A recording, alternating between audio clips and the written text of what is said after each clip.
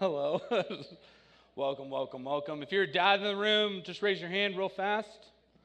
High five every single one of you. Way to go. Happy Father's Day. My name is Kenny Barr. I'm one of the pastors here at North Church. And like Pastor Nate said, we're doing God's redemption story. And you may be new here. And you might be saying, listen, Kenny, what is God's redemption story? Well, I'm glad you asked. About 9.5 months ago, sometime in September, we really felt as a church, culturally, people are less and less biblically illiterate now these days. Meaning they don't even know maybe how to read the Bible. They don't understand the different narratives of the Bible. They don't understand really all the stories of the Bible and how they all correlate towards God's redemption plan.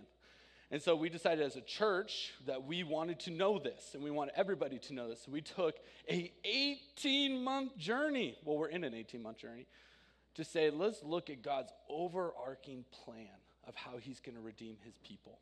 And so we spent 9 months in the Old Testament. And 2 weeks ago, we ended that, and we are now in the New Testament, what we call Season 4. Now, God's redemption plan is pretty cool, but it's even cooler when you add seasons to it, because it sounds like a Netflix documentary. So you're welcome. We're in Season 4 right now, and what we're doing is we're looking at the Gospels. And we're taking a look and saying, hey, what are stories in the Gospels that we see in Matthew, Mark, Luke, and John? Because we feel like if this story happens in every single one, that's pretty important. Would you agree? Turn to your neighbor and say, I agree with Pastor Kenny, like always. Okay? And so last week, Pastor Nate got up here and he talked about Jesus' baptism. And today, we're going to be talking about Jesus feeding the 5,000. And this, fun fact, is the only miracle that shows up in all 4 Gospels. Only miracle. So you're welcome today. You're in for a treat. The other thing we're going to do here today is we're going to look at this story through the lens of each Gospel as we tell the story. So we're going to look at it in Mark, John, Luke, and Matthew. And as we do that, you have to understand that each gospel writer is telling the gospel to a certain group of people. That's their audience. For instance, Luke, he is writing to a predominantly non-Jewish audience, Gentiles, people that are not a part of the Jewish people. Matthew, though, however, is talking to a Jewish audience. He's speaking to them saying, listen, this is the Messiah that we've been waiting for.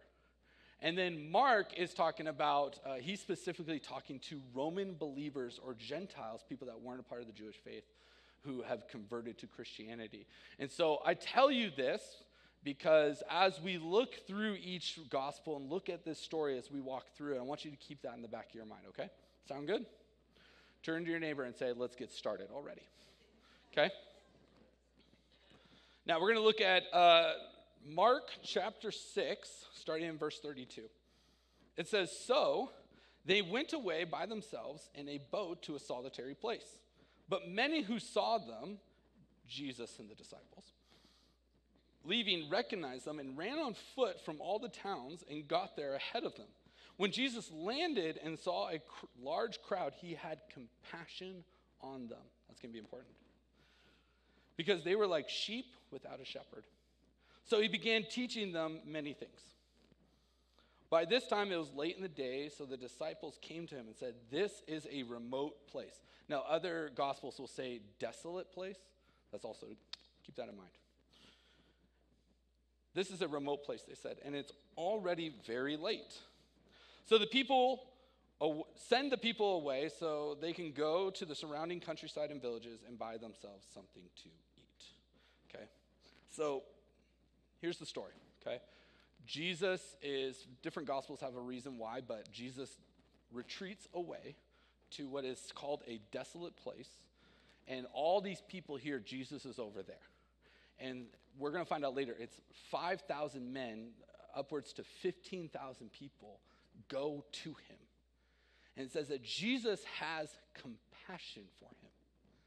And that word compassion for them is a ridiculously long Greek word that I cannot pronounce for you today. But what it means is It's like from your bowels or your gut. Meaning, this isn't like when you get a flat tire or you know somebody gets a flat tire and you're like, that's a bummer. See you later, right? This isn't if you go shopping at Winco and you forgot your debit card and all you have is a credit card. Okay, it's not like, oh, this is unfortunate or that's a bummer, right? Jesus is speaking from inside like his soul saying, this is my people and they're lost. And they're like sheep without a shepherd. His compassion for them is deep. And then the authors also write about how they say, listen, this is a remote place or a desolate place. Now that Greek word, I can almost pronounce. It's eremos. And the thing that translates into is wilderness. And so Jesus, in the wilderness, sees a group of people that are lost, and he finds compassion for them. Now, like I said, as a church, we've been going through the whole Bible. So for 9 months we spent in the Old Testament. Let's see if it worked, okay? Can you tell me, oh goodness gracious, I'm nervous right now. Can you tell me another story in the Bible where a group of Israelites left one place and they found themselves in the desert or the wilderness? Exodus, raise your hand if you said it. You're smart. Some of you aren't, okay? You need to go back and watch the whole God's Redemption series. Yes, the Exodus. That's back when the Israelites were enslaved in Egypt, and God led them through Moses into the wilderness. And Moses then, through Moses gives them water and food when they were lost, and then guides them as their leader, guides them to the promised land. What the authors of each one of these gospels are trying to present right now is that Jesus is going to be like Moses, a prophet who leads his people.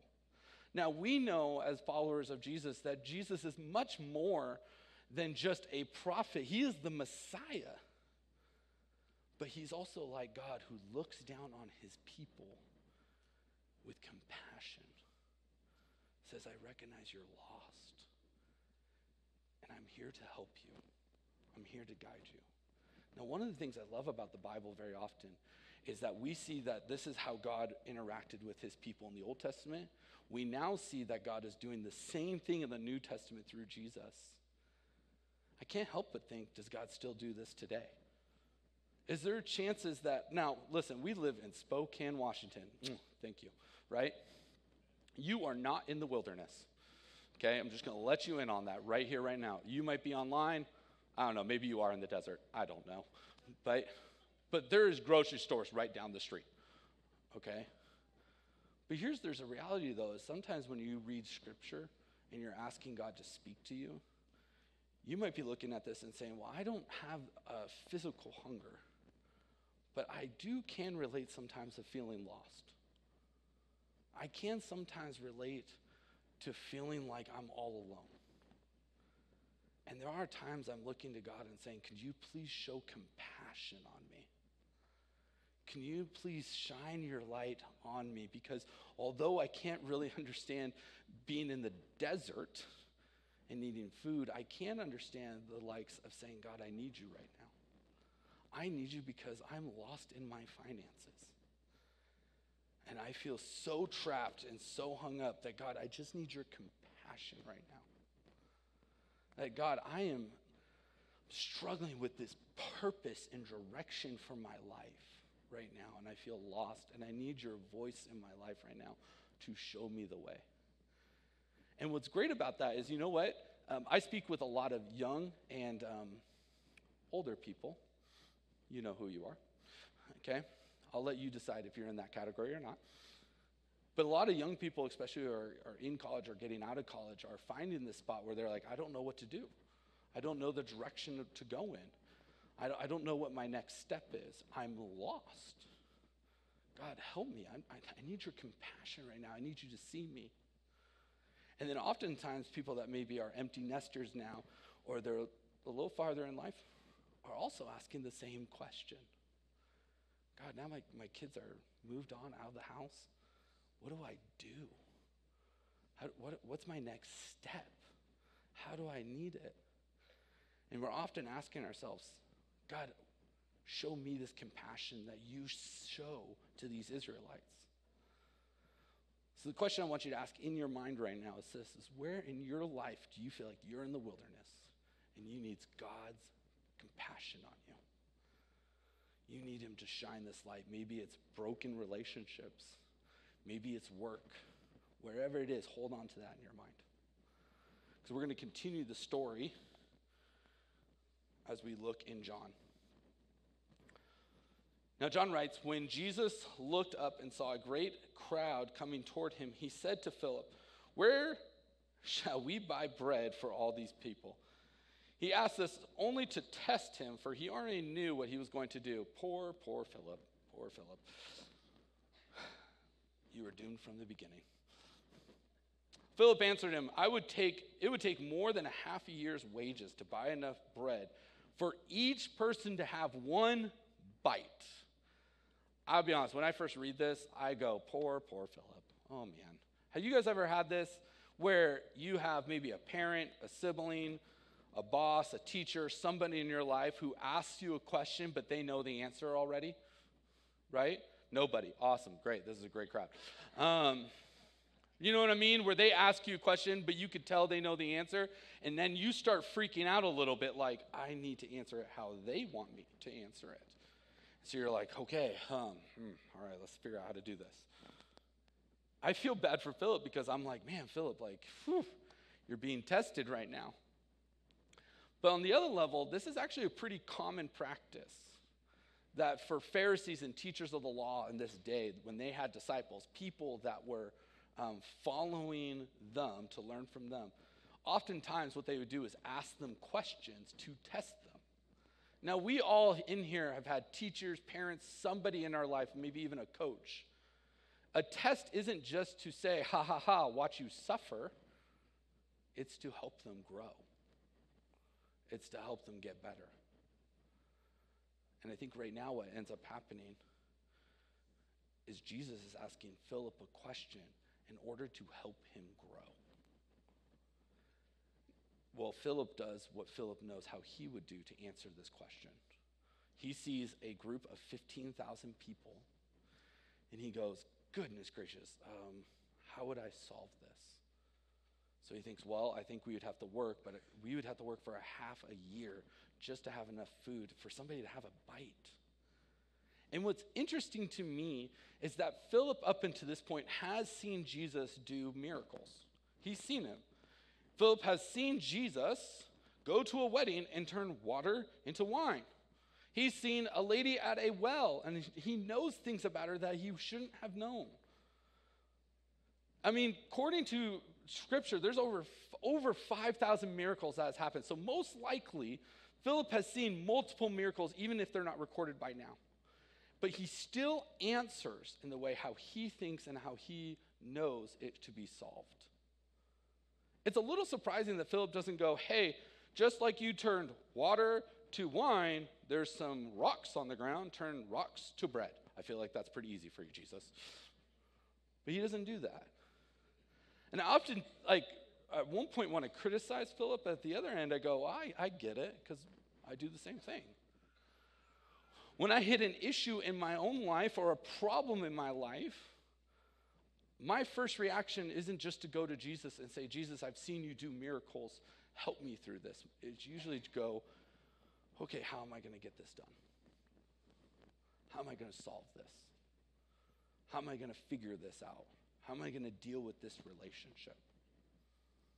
Now, many of you know this, but I have a daughter.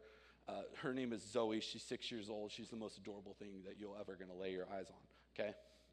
And last year, she got a bike. And one of the things I love about our church is just how much they love Zoe and how much they care for him, and our kids ministry cares for him, and I just love it. And so I got this bike, and I was like, hey, we're going to go learn how to ride a bike today. And so I took her to where I took this motorcycle class. And so I took her to that. It's this big flat parking lot with lines on the ground. And I was like, this is going to be perfect. So I said, Zoe, we're going to learn how to bike. After about an hour, I realized she's struggling pretty good. It's one of those bikes, where, if you pedal backwards, it stops. She fell off it a couple times, which I didn't know was possible on training wheels. So, it didn't go great. And after, an hour, she's like, I don't want to do this anymore. I went full dad mode, right? If you're a dad in this room, you know exactly what I'm talking about. We don't quit anything in this family. You will be on this bike for the next 6 hours. You're not giving up. And I'm trying to show her how to, I'm doing the whole, put my hand on the seat. We're going to do this. It's okay. Just pedal, turn. Oh, my goodness, it's not working, right? And at one point, she gets so frustrated. She goes, I'm done. And I'm like, you're so stubborn. You get that from your mom. Clearly, right? Clearly. Well, a couple weeks later, I started noticing at home she was getting on the bike and trying to teach herself. And on one hand, it's adorable. You're still trying, you're this. And on the other hand, it's incredibly frustrating as a dad. I want to help you. I know how to ride a bike. I'm quite good at it, I think. Let me help you do this. Let me help you figure it out. And I'm almost getting frustrated. Just let me be a part of the process here. You don't know something, but I do. Let me help you. And I often think God's in that same spot with us. Here's a problem that we have. And he's up there saying, let me help you. Do you trust me? Do you trust me with your finances? Do you trust me in this hard spot at work? Do you trust me with purpose and direction in your life? Do you trust me with this broken relationship, or are you going to go try to figure it out yourself? Will you trust me today? Will you trust that I am with you and guiding you and being with you and walking with you? Or are you going to try to figure this out by yourself? Because I often believe that Jesus and God test us in these moments of a problem of saying, there's 15,000 people here, Jesus. How are we going to feed them all? And Jesus is going, do you trust me that we'll get it done? Do you trust me with your life? Do you really? Or are you going to constantly try to fix it yourself and be with yourself?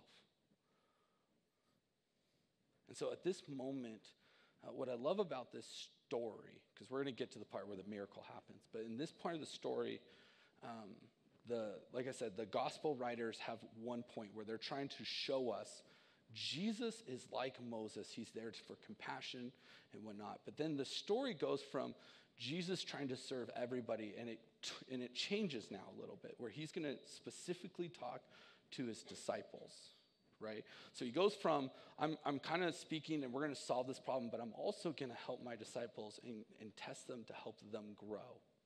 And what I think oftentimes in our lives is that if we try to solve things ourselves and we try to miss the test, we're going to miss out on God's miracles in our lives. If we decide, God, I'm going to solve it this way, and I'm going to do it this way, and I'm going to handle this situation this way, and I'm not going to include you, you're going to miss out on Jesus' miracle in your own life. And so Philip goes, so Jesus says something, I'm going to say it here in a second, but the story then begins to change a little bit. And the best way I can say this is where he starts instructing the disciples is when I was an intern for our district office with our denomination in Puyallup, I met with this pastor one time. And I was sitting down, and I can't remember what I asked him specifically. It must have been something like, what's one piece of advice you would give a pastor one day or something like that. And he says, Kenny, listen, one day if you're a pastor, you're going to have a decision to make. Are you going to lead people to be on a cruise ship or a battleship? And I thought, duh, cruise ship, those are awesome. Who doesn't want to go on a cruise? That's ridiculous. That's a dumb question, sir. He goes, when you're on a cruise ship, everybody feeds you. Everybody takes care of you. And you're just along for the ride. And it's a fun ride. It's a good ride. But you watch other people work. When you become a disciple, meaning when I say disciple, this is what I mean. Somebody that says, God, I'm no longer the Lord of my own life. God, I repent. I change my mind to, God, you are now the Lord of my life. And I believe that when your son, Jesus, died on the cross, his blood covers my sin, and I will be with you in heaven. But you are telling me the way. That disciple, the 12 disciples that are with Jesus, they're on mission. So now we're going to change the story a little bit, and we're going to look at it through a lens of, I am a disciple who is on mission. Let's read the rest of the story in Luke. They answered, we only have 5 loaves of bread and 2 fish, unless we go buy food for all this crowd. Now, other gospels are going to mention there's a boy who had the 5 loaves and 2 fish. Now, some people believe that this boy freely gave these 5 loaves of bread and 2 fish. I, on the other hand, think the disciples are a bunch of thieves, okay? You decide, okay? I'm going to leave that up to you. About 5,000 men were there. Again, most likely about 15,000. They only recorded the men. Most theologians believe there's probably somewhere around 12 to 20,000 people there. So we're going to go with the middle and say like 15 or 16, okay? But he said to the disciples, have them sit down in groups of 50 each. The disciples did so. And everyone sat down, taking 5 loaves and 2 fish, and looking up to heaven, he gave thanks and broke them. And he gave them to the disciples to distribute to the people. They all ate until they were satisfied. And the disciples picked up 12 baskets of broken pieces that were left over. One thing that's in all the Gospels is this one part in here that says Jesus received the 5 loaves of fish, or the 5 loaves of bread and the 2 fish, and he gave thanks to it. God, thank you for what you have given us. And then he distributes it. And one of the things I love is this creative miracle where everybody is fed until they are satisfied. One theologian writes this: Philip doesn't know what to do. Andrew doesn't either, but Andrew brings the boy and his bread and fish to Jesus' attention. The point here is obvious, but perhaps we need to be reminded of it. So often we have no idea what to do. But a good starting point is always bring what we have to Jesus. You can never tell what he's going to do with it. Though part of the Christian walk is an expectation that he will do something, and it will probably be something we never thought of. I love that Andrew at this moment, what he could have done is he could have grabbed these 5 loaves and 2 fish and go, this clearly isn't going to solve our problem. He's looking at 15,000 people. It's not even worth mentioning to Jesus.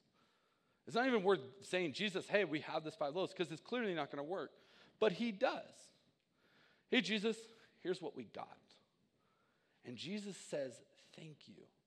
Thank you, God, for what we've given, and does something amazing with it.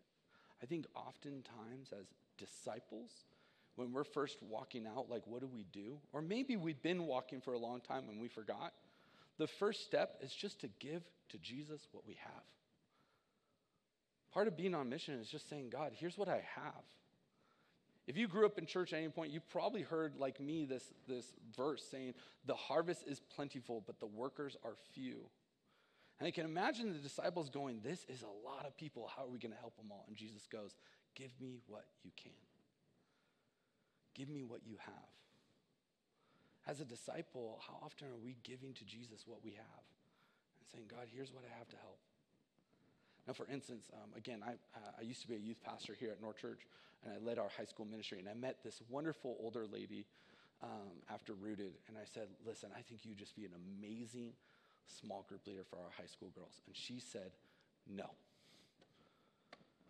And that's the end of the story. Just kidding. She said no.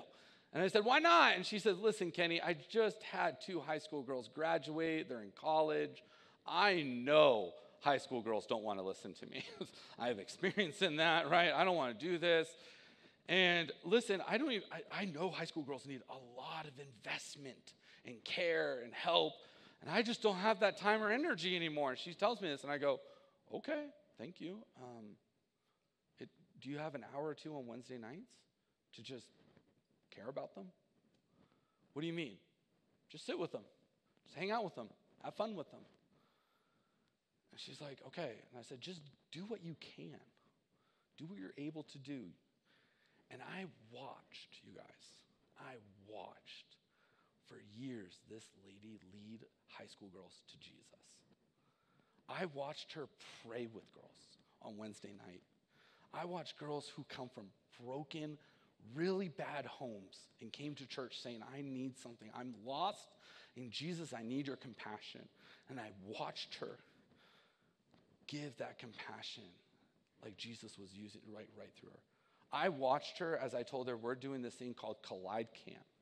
She said, oh my goodness gracious. And I said, listen, I agree. It's going to be hard.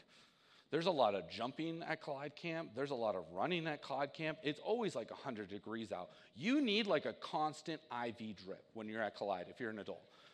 Okay, and I looked at her and I said, I'll be honest with you, I'm worried for myself. I'm really worried about you. I watched her at Collide Camp pray for high school girls that night. Was it hard? Oh, absolutely. But she just did what she could. And I watched God use her. Now, you'll notice in this story, Philip didn't do the miracle, right? He didn't perform the miracle. He just gave, here's this bread and fish that I stole, right? Use it, right? It's not our job to save people. It's not our job to go do this crazy miracle, but I think Jesus shows us through the disciples that our job is just to give them what we can. Here's what I have. God, I know my next step maybe is to trust you with my finances, but I don't feel like I have a lot. But I have $10. God, I don't know if I have a lot of time and energy to do all these different things and help people and whatnot, but I have an hour a month or an hour a week, whatever. It's just simply to say, God, here's what I have. Use it. There's a story that maybe many of you have heard of, but probably some of you haven't. It's a friend of mine that goes to our church for a long time, John Loringer, and his wife, Glendy. Now, they went on a missions trip to Africa. And part of this missions trip to Africa was to give this village flip-flops. The reason they gave them flip-flops was because in this part of Africa, a lot of people were actually getting really sick and even dying because of the parasites that would enter in through their feet because they didn't have shoes. And so part of the mission trips was to deliver flip-flops to this village. Now, at this village, there were 600 people. And they kind of cut this deal with the Old Navy where they could bring 400. And part of that was VBS at the time here at North Church took pictures, and kids wrote, and they put it with the flip-flops, with every single flip-flop. And they put it in suitcases, and then they went to Africa, and they got to this village knowing, I only have 400 flip-flops in a village of 600. We're not going to have enough for everybody. But they decided, we're just going to give out what we can. And so for hours, they're just matching kids with flip-flops, sending them away. Every kid's getting a picture of another kid from North Church and like a little prayer or something. And they start doing this. Well, down the road, John sees another village coming towards them. They've heard what's happening. They've heard there's people here that are giving away flip-flops, and we need some. John looks and he goes, we don't have enough for this village. There's no way we have enough for this other village coming here. And so he asked his friend that was helping distribute the sandals, how many sandals we got left? We got 40 on the ground, and we probably got one, and we only have one more suitcase in the back of the bus. Okay, we're going to give out as many as we can. So they start matching flip-flops. Hours go by. Every person in the village they went to and the next village got flip-flops. Here's the crazy part. Every person got a picture of a kid and a note from North Church, and there was way over 400. Might remind you of another story we're talking about today. Here's what I know, is that when you as a disciple of Jesus Christ bring forth to God and say, here's what I have, God, please use it, you're allowing him to then say, I'm going to do a miracle in the people around you. What's my first step as a follower, a believer and a follower of Jesus? To give Jesus what you have. You're in control, God. I follow you. I trust you. I believe in you. Here's what I have. Please use it as you will. And when we do that, we're going to see people come to know Jesus. I love the story where John, and we see this crazy miracle of all these kids, and I love this lady who helped high schoolers because I think it's a real miracle anytime in our culture someone decides that I'm no longer the Lord of my life and I choose to follow Jesus. We live in a culture that is very it's all about me, it's all about what I have, and very often are we not thinking of others. And anytime someone decides to say yes to Jesus, I find that's a miracle. But what's most important is that we follow God and just by saying, God, here's what I have, please use it. What are you giving to God? What are you saying, God, here's what I have, please use it. And it's up to you, God, on if you make it a crazy miracle or if you use it and I don't see the fruits of it. But I give it to you. And so that's the story, right? That's the story of the feeding of the 5,000 is there's a problem, right? Jesus is in this remote place. Over 15,000 people come, right? They're like, what should we do? We have to send all these people away. And then Jesus feeds them all. But I want to end with the book of Matthew.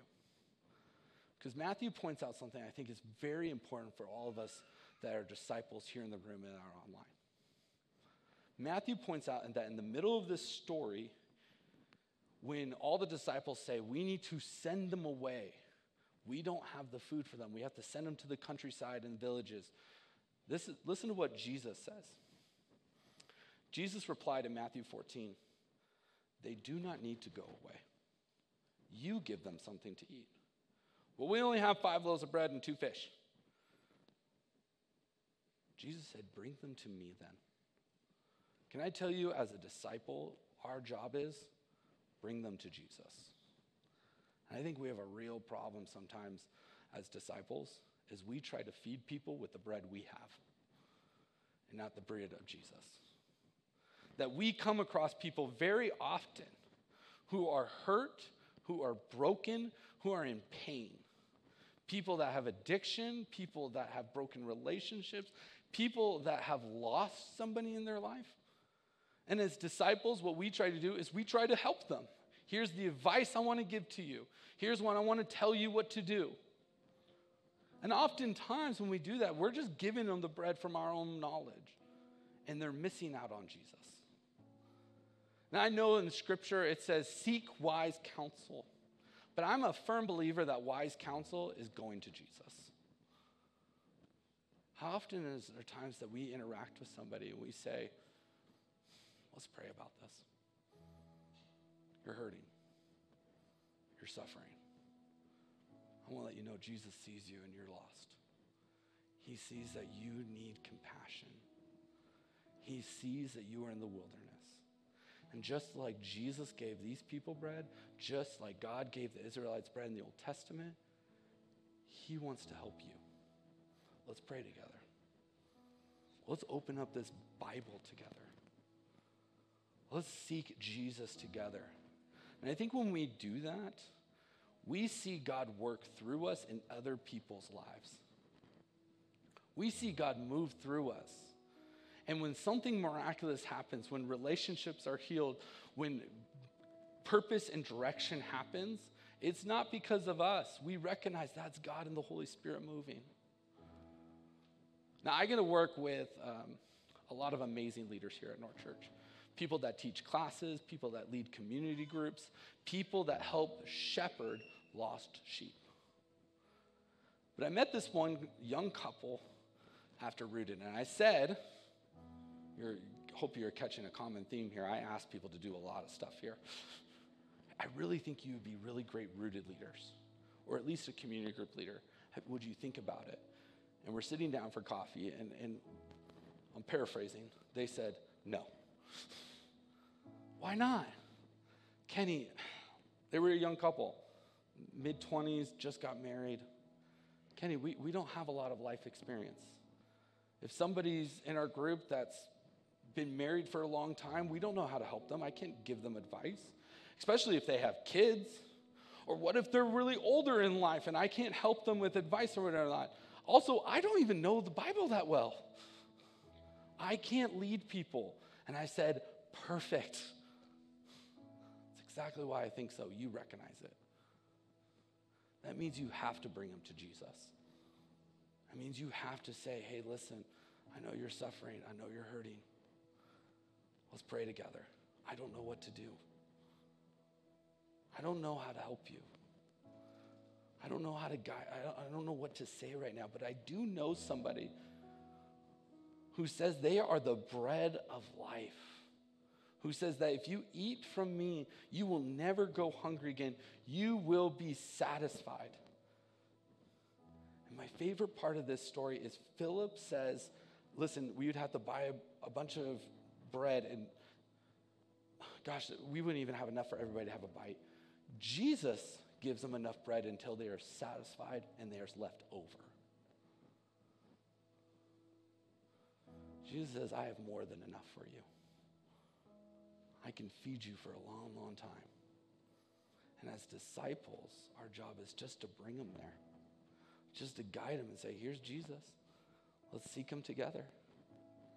So you might be in this room, and if you're a follower of Jesus, you're a disciple in this room, you say, listen, I follow God. Maybe it's time to say, God, here's what I have. Use it. Maybe it's time to bring somebody to Jesus. I know a community group leader who told me recently, he said, listen, I started reading the Bible reading plan. I was really diving into it, and I felt God lead me to this old guy down the street who was working on a car. And I just asked him his name, and we started chatting. And all I did was, hey, man, our church is reading through the Bible. Would you want to ever read it with me? Maybe that's you in the room. What do I do right now? You bring them to Jesus. And maybe you're in the room and you're saying, I'm lost. And I need Jesus' compassion in my life. I don't want to try to solve this on my own. I need Jesus to speak in me. We have a prayer team every single Sunday. It's on this side and they're on this side. They have really awesome, amazing lanyards, right? And that's what their job is. I see you. Let's seek Jesus together. But it takes us to go to Jesus. It takes us to say, God, I need you. Please show compassion. Let's pray. Father, Lord Jesus, I'm guilty. I'm guilty for always wanting to try to solve my own problems. That when I feel lost, God, I don't seek your compassion. God, but I know you are up in heaven.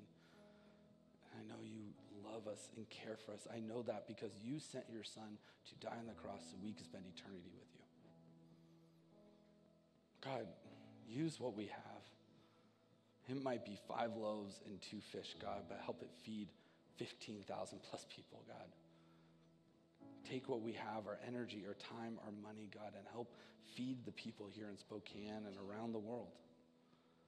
Show me and guide me, God, of how to bring people to you. God, because we want to see you move. We want to see you do amazing things, God, not just for us, but for other people. In your name, amen.